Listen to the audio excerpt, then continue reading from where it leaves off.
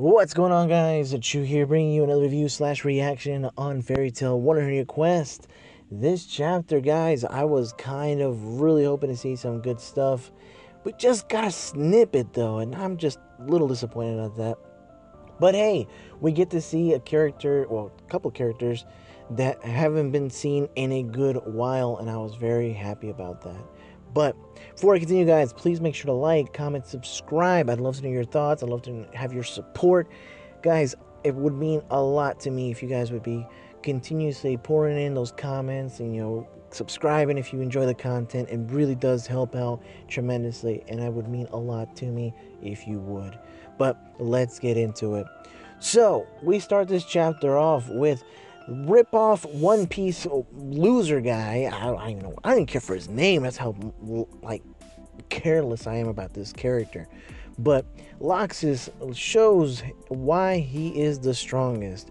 But this guy's no pushover, I will say. His ability is that of making his magic disappear, which is kind of cool. I'll give him that.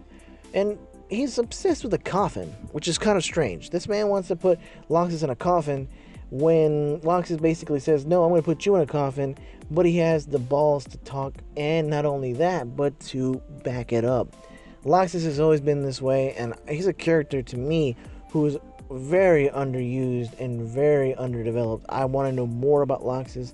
I need to see more of LAXUS because truly, he didn't get that much shine. And part 1 of Fairy Tail, we saw more of LAXUS than we did in more recent arcs. And throughout this whole entire 100-year sequel, we haven't seen much of him at all, except him fighting Erza, which was cool and all, but I want to see him go out against a true enemy. And so this is probably one of the few moments we'll get. I really want to see more of it. And then it's just kind of I'm not necessarily a LAXUS fanboy, but I'm just a fan of LAXUS and what he can do. It kind of gets tiring seeing the same old. There's a bunch of great characters that are still not being used as they should, and I'm hoping that maybe we can push more for that when it comes to them. But the fight is kind of short. We see that they're going to go for another round. LAXUS wins this first round, I guess you can say, but this guy gets up and he's ready to fight. Meanwhile, we actually get to see what goes on with Fairy Tail, well, I guess the remaining Fairy Tail members with Lucy and Natsu and Happy.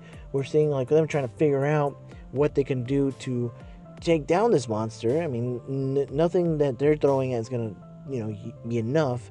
And so we actually see Lucy calling about Loki, and I love seeing him honestly in action. He's a character again, just like LAXUS, but very rarely used now. He's never in anything.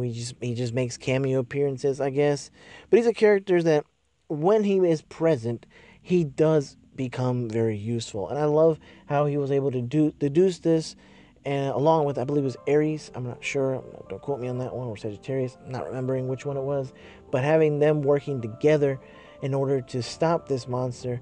But we see that, they do stop it, but it's not enough. They're not able to turn back. So they're pumped and wanting to go find this kid and beat the snot out of him and have him turn him back into normal. But the chapter ends with the aftermath of where Wendy's at, along with Panther Lily. Both of them exhausted after their fight, and we see this same kid making putting his sights on Wendy and Panther Lily. So really, will they be the next ones to possibly be turned into plushes? I do not know. I'm hoping Wendy can use Belsirian magic and stopping this guy, because honestly, he can't just turn all the members of Fairy Tail into plushies. That's just kind of pointless. This kid needs to be stopped. I don't like him. I'm not a fan of Lolitas. I'm not a fan of that. So I'm hoping that this dude gets his snot beat into, because I don't like him. I really don't. But who knows?